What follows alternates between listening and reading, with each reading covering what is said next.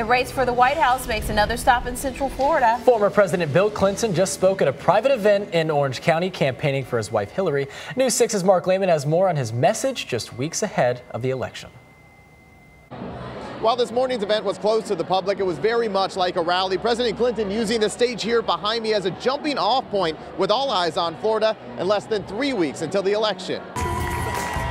The 42nd president greeted by cheers from about 1,000 educators from across the state. Bill Clinton hitting on the current political atmosphere 2 days removed from the final debate between Hillary Clinton and Donald Trump. Why this is such a crazy election. I mean, it is, isn't it? Speaking first about the economy, Clinton's remarks soon shifted to education, favoring the delegates gathered at the Florida Educators Assembly. If she becomes the president on November the 8th, you will have a partner in the White House who understands the central role you play in America's future.